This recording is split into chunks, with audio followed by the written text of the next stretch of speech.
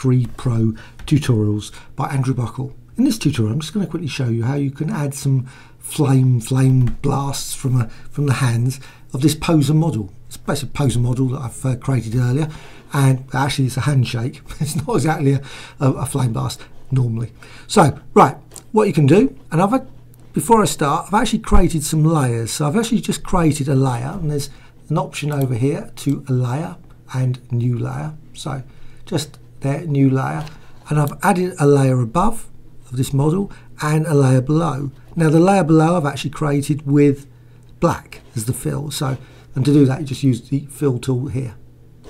Okay, so now just go to here, select the flame there, select the brush tool here, and now I've actually set, I find it easier in some ways to actually work without the wire. I use an art pad, but I actually prefer not to use the pressure pen. And that sounds weird, but it seems to actually work better, because it does have a tendency to really, you have to real subtle controls, and doing a tutorial doesn't always work subtle. So cancel. Right, now just going to quickly add the flame. So I'm just going to quickly add that. Now I've done it straight away, I've done it wrong because I've actually added it to the layer I don't want to add to. So I'm going to show you, you can actually undo quickly. So that's undo. Now I want to add it to that layer, because I can remove that layer very quickly if I ever wanted to. So, and then just basically just create around that hand, that flame blast, and it's sort of just going to crackling of energy and sort of actually blast out from the fingers. Just a sort of zigzag sort of design kind of cross as it crackles and cross. Again, like I say, it was a handshake before, now it's a blast of fire.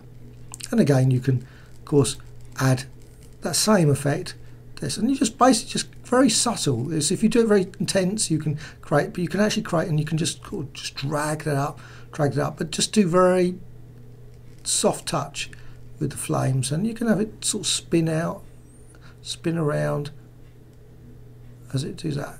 And of course you can put it obviously behind her head as well, just create a sort of crackle of energy coming out of her head. And of course you can actually spin that around the whole scene to make the whole scene look like flames flickering there.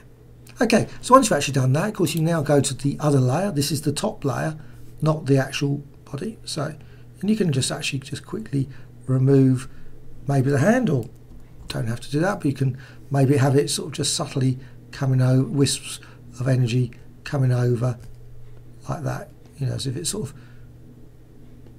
and maybe just on the fingers. And there you have it. You've got a quick way of creating some really quite great little flame effects, which you can of course then you can do layer, and you can actually just merge them all and save them, and maybe use it in Photoshop or other applications.